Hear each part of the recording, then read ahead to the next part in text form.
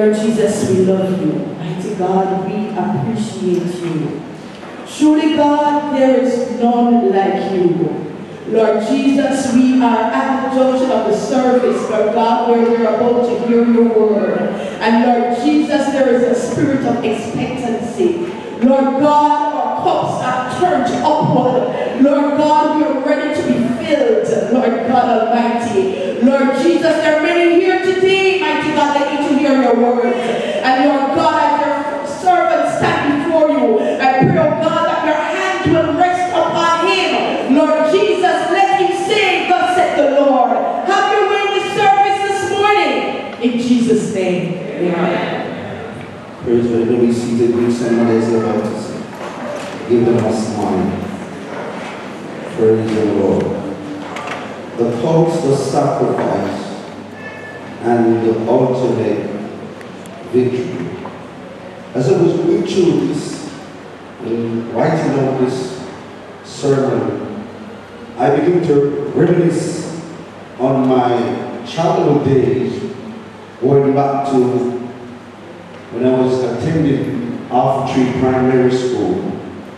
There was something that they instilled in us that I remember unto this day. It's a quote that we often say, and it goes like this: the eyes of great men was reached and kept, was not attained by sudden flight, but while their companions slept, were toiling hard through the night.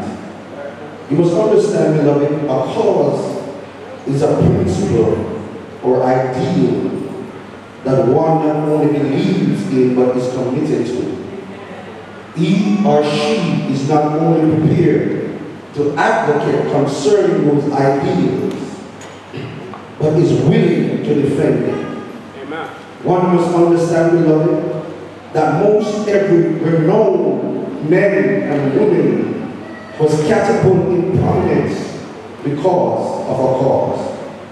It was not their greatness that propelled the cause, but the cause that propelled them to greatness.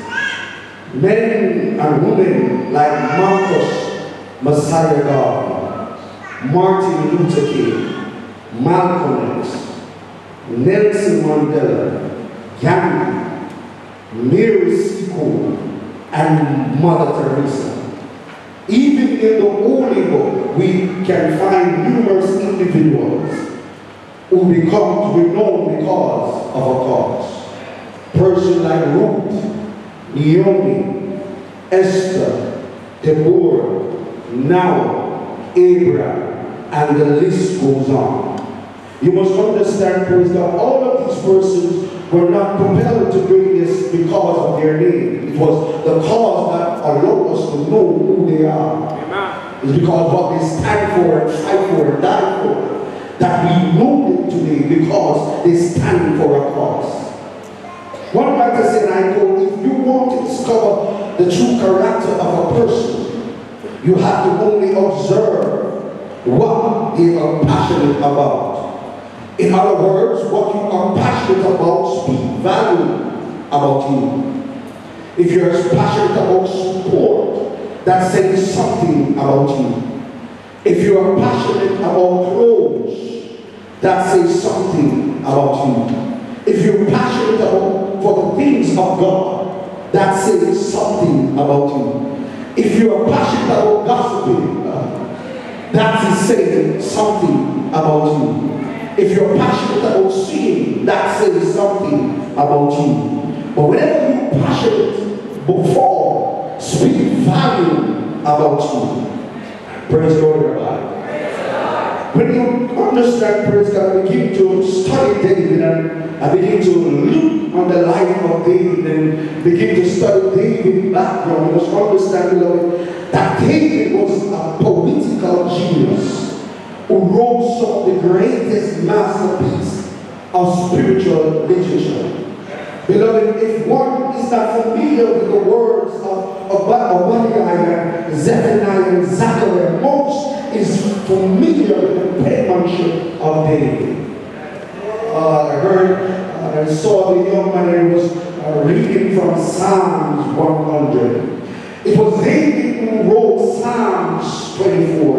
The earth is the Lord, and the fullness thereof, the world, and they that dwell therein. It was David who also wrote Psalms 20. Some trust in chariots, and some in horses.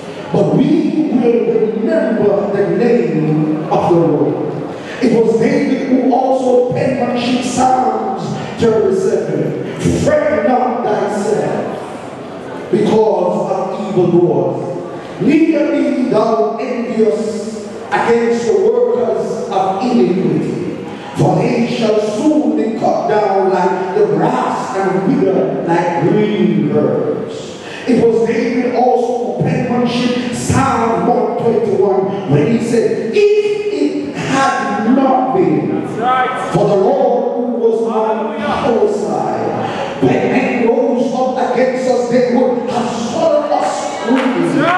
When their wrath was kindled against us, if it had not been. Some of us are here and sitting down and we can testify to that. If it had not been for the Lord that was on your side, when men were anger and kindled against it, you would not know real, but because of Jesus. Hallelujah. If it was not been for the Lord, many of us might be committing suicide, but because of Jesus.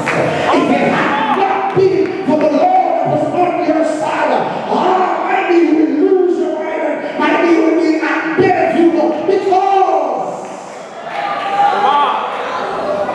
because of Jesus. Because if it had not been, shake somebody and say, if it had not been, maybe I would be here sitting beside you because of Jesus.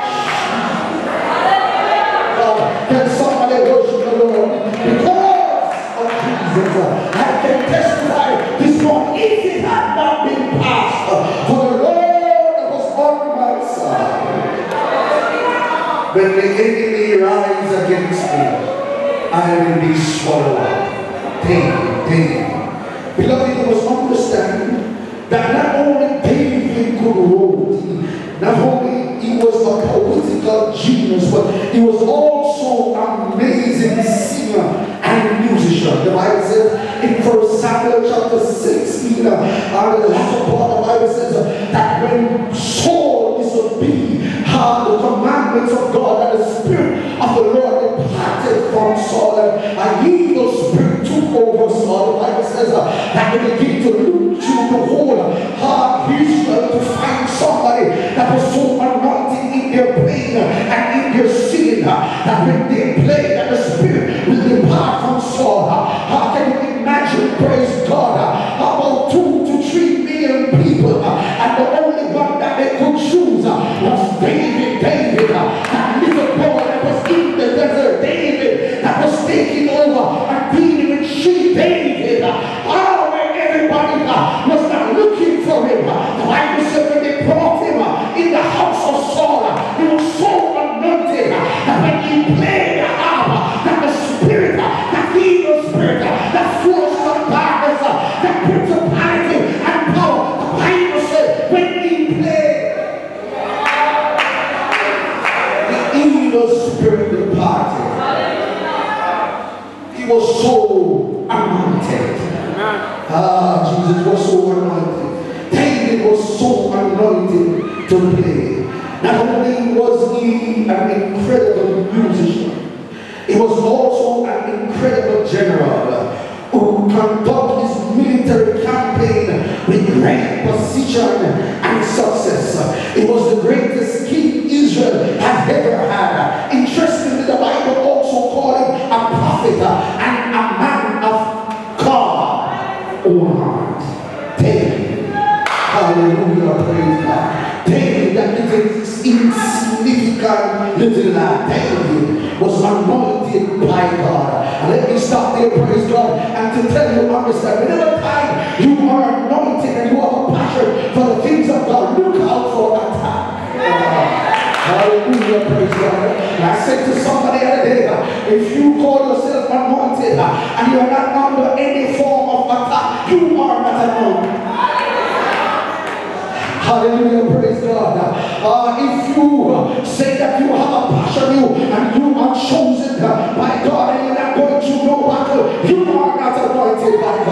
Because anytime you are anointed by God, you're going to look out for attack. Because attack comes with the anointing.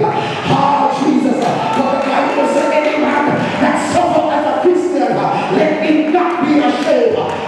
Shake somebody hand and say there's no shame when you are being persecuted for the things of God. Because attack comes with it. Surely comes with it. The Bible says any man that lives godly shall suffer persecution. David. The Bible says, as I go to the text and take my seat, the Bible speaks of David as the keeper of sheep. The youngest of his father Jesse's son was anointed by Samuel to be the next king in line over Israel. At a young tender age, the Bible speaks that David slew lion and he slew bear because the hand of God was upon him. Let me say this, brothers and sisters, ladies and gentlemen, anytime the hands of God is upon your life, I don't care if you face lion and bear, that lion and bear cannot harm you. I don't care how much bear come against you, as long as the hands of God is upon you, they may come, they may rise, but they will fade away, because God has an edge around his anointed elect.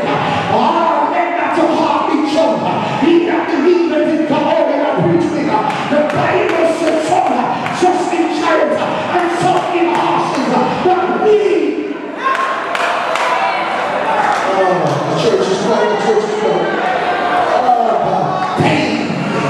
The Bible says now that David hallelujah, came at a time when there was a conflict between Israel and the Philistines. The Bible says that Israel was on one side of the mountain and the Philistine was on the other side, and there was a great valley between them. The Bible says now, praise God, that the champion of God, Goliath, the Bible says, praise God, giving me each. Some people says that he was 10 foot, others says he was 14 feet high. Imagine somebody, praise God, was so high, hallelujah, that we have to beg to come in here. The Bible says the champion of God, that he stepped forward and he began to taunt the children of Israel. The Bible says for 40 days he taught the children of Israel. As a suddenly out a man, the Bible says that the children of Israel, that they were sorely afraid. Can you imagine?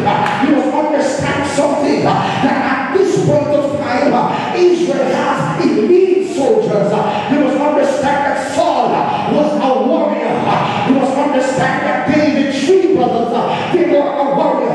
If you study the Bible very well about Israel, praise God, they have elite soldiers, men that was well trained, men, praise God. The Bible says that they could take a sling, and if you have a strong ear in your head, they could feed a stone and they could eat it off without touching your skull. Warriors, the Bible speaks of in the Bible, but all of them was afraid of Goliath. The Bible says when Goliath stood forward, they quaked, they swore afraid. They must understand something about Goliath, that Goliath had a fearsome countenance. Not only did he have a fearsome countenance, he was infamous. Goliath was a shatter from his root. He was killing people when he was a young boy. Can you imagine, praise God, having a giant? Even the police is afraid of him. Can you imagine? Every dog that is in the community is afraid of him. The clansman is afraid of him. The woman is afraid of him. Can you imagine somebody with a reputation of a notorious killer? Come on. That was who Goliath was. When they saw him, they said, I would fight anybody else, but not Goliath. The Bible says, David heard. Come on. The Bible says, he brought provision to his brothers. And he heard Goliath taunting them. And so David began to get curious and said, who is this uncircumcised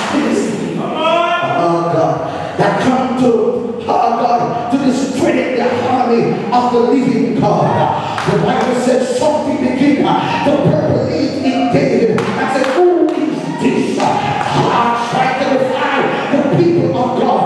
Who is this? Trying to put down the people of God. Who is this? The Bible says that I is spake, that is brother. God get robbed and say, I know you're naughtiness and your pride, that you come here to listen and to hear of the Lord and to lead those few sheep. You must understand something, that whenever time you have a passion, Jesus, whenever time you stand up for a cause, there are some people that are misunderstand you. There are some people who believe that you are mysterious. Come on. David probably believed that he was mischievous. And sometimes they have a passion for God. And they want to see the things of God go well. And they begin to speak out.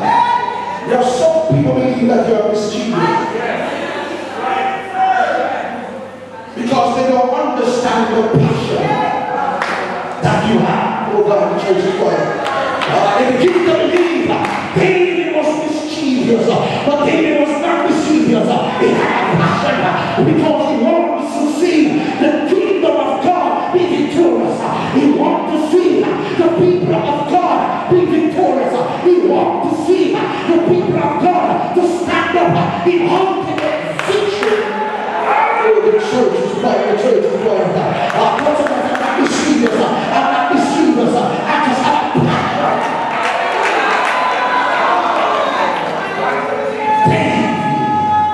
Begin to spoil. Bible says his brother was upset.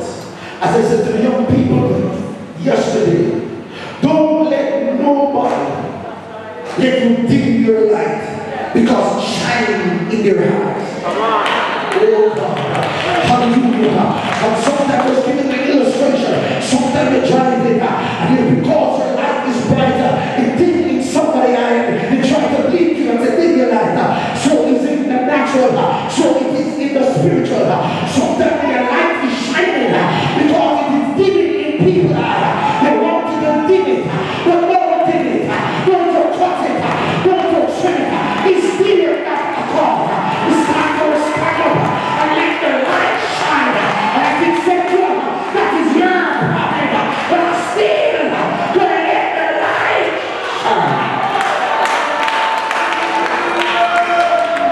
If you can't see the light, you're not put out the house.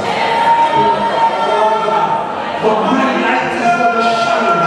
It's affect you too bad. My light is going to shine.